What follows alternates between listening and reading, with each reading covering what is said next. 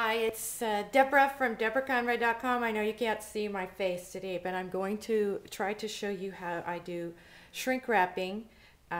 This is my cheap version. I don't use a shrink wrap machine. Someday I might, but I'm trying to keep my costs as low as possible.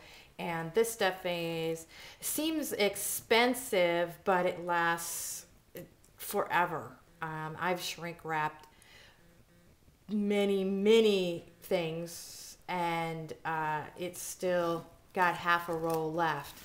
And so it's from the restaurant supply place. Ours locally is called Smart and Final, and I like it. I got the smaller version that didn't have this because it was cheaper, but this is my preferred size box because it has this little slider thing, and when you pull out, you can just, it has two punch holes right here, so you can just grab the saran wrap like material, pull it out as far as you need it, and then just cut.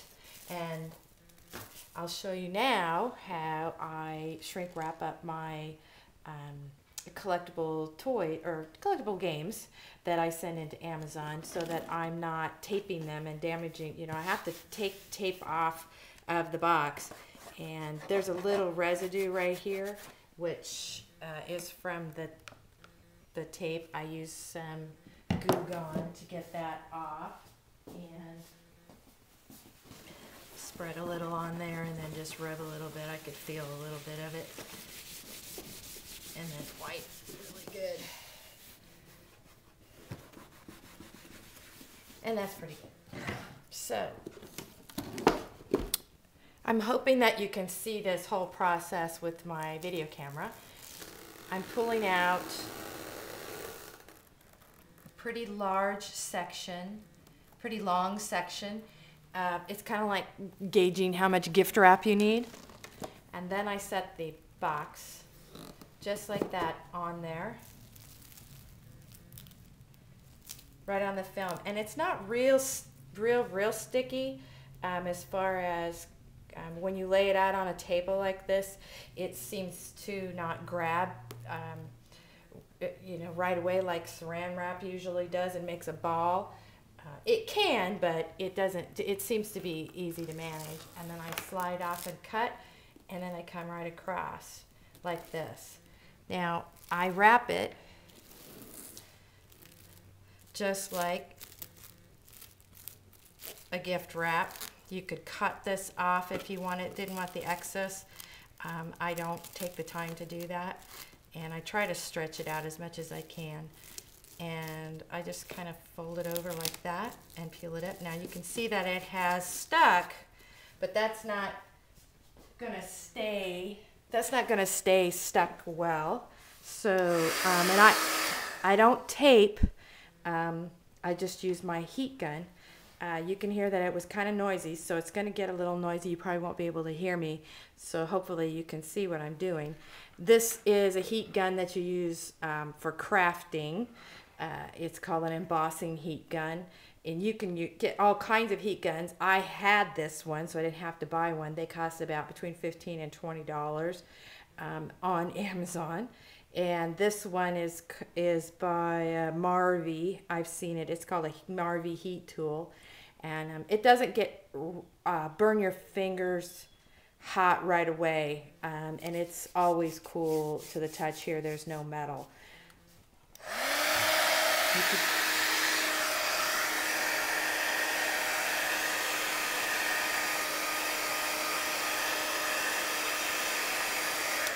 Okay, that's...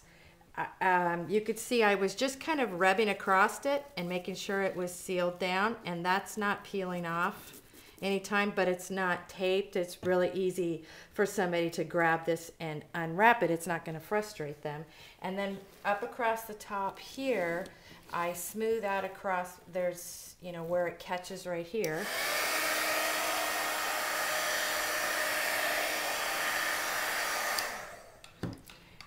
And then I'll do the other side, and then I always go across the front as well. And you can see that this keeps it nice and clean, as you know, as clean as a used or a collectible toy could be.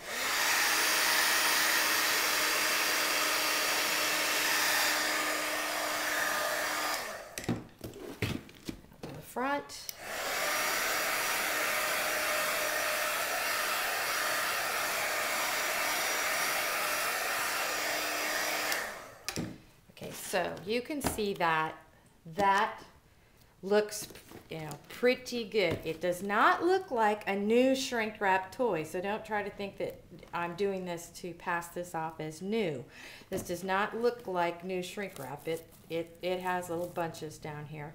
And obviously it's not new, but the presentation is really good for a customer to get something that looks like this. It's clean inside, it's neat, and it's clean on the outside. It just looks nice, and so I spend that time. Now that took a little longer than it normally does because I'm showing you how, so I can do this in less than a minute, and to me it's worth it. And I've had compliments on Amazon in my comment section for things that I have sold, recommending me as a seller. So